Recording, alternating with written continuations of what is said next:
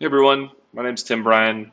I make videos on data science, sports and analytics, things like that. Most of my videos lately have been focused on this ESPN Fantasy Football API, pulling fantasy football data. I also have a couple videos on NFL Python package, loading data and visualizing that kind of data. So if that interests you, keep watching. So today is going to be a little different than my previous videos, even especially on the ESPN API videos. Essentially, what the last couple have been is I wrote out the code, very dense code, and then kind of went line by line and showed you what I was doing. What I've done here is package all the stuff I've done so far into a Python, this Python file here, and I've wrapped everything in these functions. So I'm going to write them out line by line. You can dive into that Python file if you'd like, but I'm going to just use these pre-built functions to load everything we want. It'll be a lot simpler, and I'm going to write it live right now. So let's get started. So let's start with, I've written out what dependencies we need. We're going to need the request library to make a call to the ESPN API. We'll need pandas for obvious reasons. We'll need NumPy. And then what I'm doing here is I'm importing our config file, and these are a couple parameters we'll need. I'll explain each of these right now. So I have this example. I'm not going to show you my exact parameters for security reasons, but here's what we need. So league ID, we'll start with that. It's the easiest one to get. You just go anywhere in your, let me close this real quick. You go anywhere in your ESPN league, logged in, and you want to click on the URL, and in the URL, it'll give you your league ID here. So that's mine. Next, the other two we need are cookie parameters. So if you don't know what a cookie is, essentially when you visit a website, the website will store something called a cookie in your browser storage. And this cookie allows the browser to identify you individually, and it kind of helps with, handing out permissions. So like when I log into my ESPN Fantasy Football League, I'm generate these cookies, and then it knows that I'm allowed to see the Fantasy Football League and everything inside of it. So I'll show you how to get this. It's pretty simple. This will work in any browser. I am in Safari right now. So you're going to right click anywhere and hit inspect element. And like I said, cookies are something that's stored in your browser. So we'll click on the storage tab. And then these are the websites that are storing things on my browser right now. We're concerned with ESPN.com. So the two things we want, I'm not going to scroll down and show you again for security reasons, the specific ones. They're down there.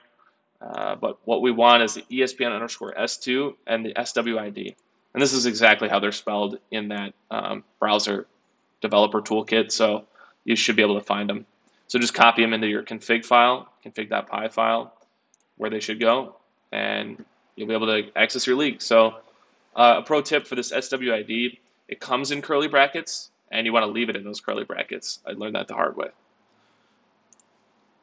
Okay, and then we're importing my Python file, ESPN Fantasy Football Player Data, as FF, just to abbreviate it. So the thesis of this video is not to plot data or anything, but I think I would be remiss if I didn't do a little bit of analysis once we pull all this data just to show you what we got. So we're pulling in matplotlib as well for that reason. All right, so we're going to define our URL parameters here. So this is what we'll feed into our functions. So league ID, I'm keeping it simple. Like I said, we're importing it from config up here. I'm just going to keep it as the same name. We'll do the same for the other two as well. So ESPN S2 equals ESPN S2. Same for SWID. Next, we're going to define the week and year to pull.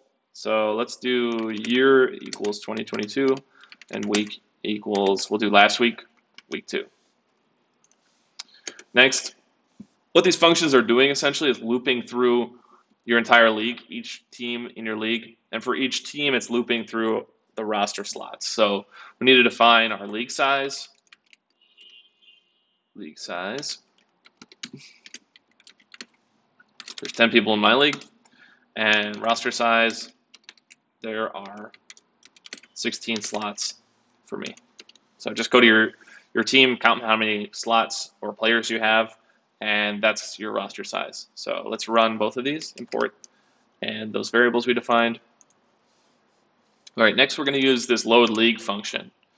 So I'll write it out as we go here. So I'm going to define our league equals, sorry about that, league equals load league. That's our function there. Sorry, it's going to be ff dot load league. So it knows where it's looking for this function, and that's in this Python file we made. So the parameters are league ID, which we defined above as just league ID. The year, so you could just write out 2022, but I think for reusability's sake, I'm going to use the variables I defined. Same with week. You could manually write in 1 or 2, but I'm going to use the variables, make it easier. And then the other 2 things we need are SWID and ESPN S2. So let's, I'll print this out. The output is going to be a JSON string. And essentially what we're doing with the later functions is parsing through this JSON string, putting it in a pandas data frame so we can actually use it. And it's a massive string. There's a lot of data from this API. It's almost impossible to read. Sifting through this is pretty difficult. So that's why I package it all in functions for you. So yeah, as you can see, I mean, some of this stuff is, I don't even know what it means. You can see how tiny my scroll bar got. Like there's just, and this is for 1 week of data, so it's pretty amazing. There's a lot in there. So I'm going to run this again so we can get that out of the way. Next, let's load our player data. What we're going to do in this case with this function is we're going to take that league variable, which is that giant JSON string you just saw, and we're going to parse through it and put it in a pandas data frame. Like I'm saying here, our output is a data frame. So let's do our data frame equals load underscore, sorry, I did this again, ff dot load player data.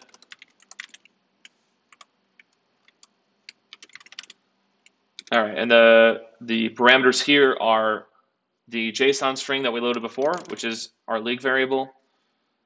It's going to be the week, the league size,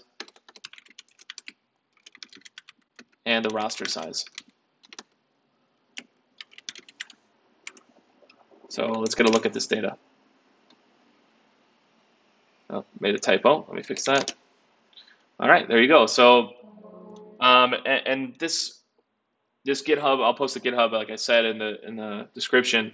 It's going to be a work in progress. I'm going to add more functions, try to make this like a go-to source for people trying to take ESPN fantasy football data. So if you'd like different columns, right now I have the week, the player name, the actual score, projected score, the roster slot ID, the roster slot itself, and the fantasy team. So this is the fantasy team ID, I should say that. I also have a function for getting rid of this fantasy team ID and replacing it with a team name. So I'll show you how to do that right now. Let's reassign our df variable to load underscore team underscore data. So the parameters here are the previous data frame that we just made. It needs to join itself on that. So I'll put that in there. So that's our first parameter. Next is our league ID again. Our year, our week, SWID, and ESPN S2. So I'm not actually going to run this because I don't want anyone to see the team names in my league. I'm sure they're inappropriate. So I'm not going to run this, but this is how you would do it if you did want to run it. All right. So that's pretty much how you do it. Like, if you wanted to take this data frame and export it to CSV and do it that way, if you're not super good at Python yet, you can feel free and do some analysis in Excel. Otherwise, there's a lot you can do with this. So like, I'll give you an example. Like if we wanted to filter down to just take a look at what my team did this week. So we'll do this df and we'll be referencing where my team is. So df, the column is player fantasy team.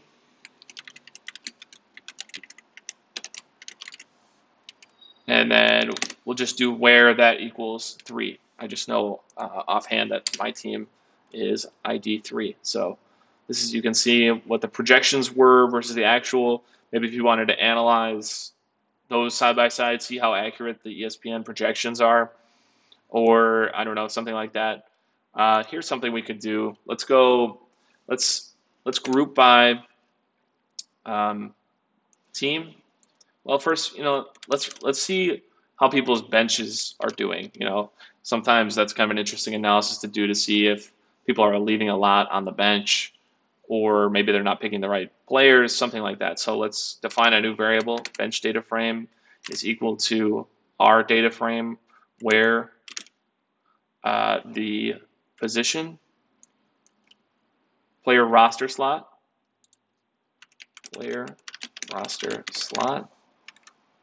is equal to bench. So that's what our, let me print this out. That's what our bench, this is a list of all the players that everyone has on their bench.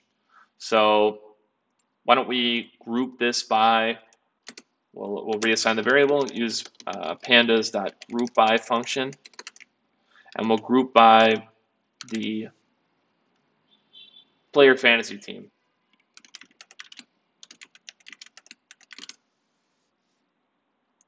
And we'll do a sum.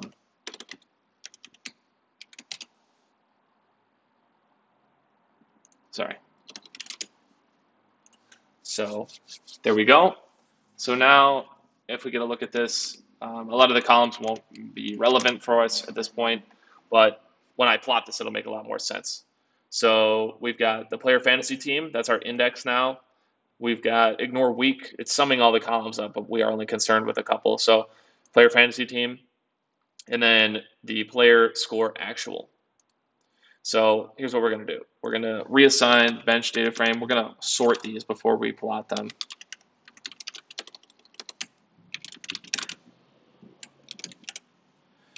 We'll sort by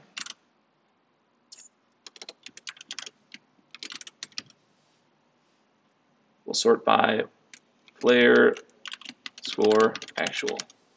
So the sum of all of the bench points. We want to see which teams are leaving a lot of points on the bench, and is that a lack of skill? Is it bad luck? Is there a team, can point out which team has the most depth, something like that. So bench data frame equals bench data frame dot sort values. We're sorting by bench data frame actual, and we want to do this descending, so we're going to set ascending equal to false. Let's see what happens now. I made an error. That's the problem.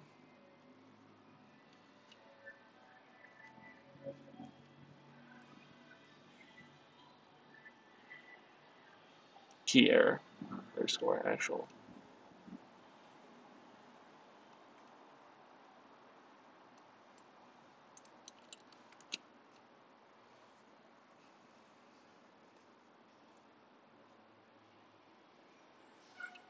Okay, well, I guess we'll go ahead and just plot it without sorting it. You'll still get the idea. I'll have to take a look at why that function's not working for me right now, but let's give it a shot here. So plt.bar, we want to sort on the x-axis. We want to plot on the x-axis our index, which is our team ID. You might prefer to do team name, but again, I'm not posting my team names here. And then the y-axis, the height of the bars, we want to do player score actual.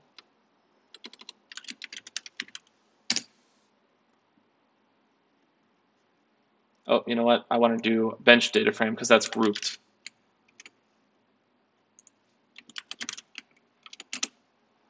All right, so you can see what's going on here. Somebody left 0 points on the bench. That seems like maybe an error to me.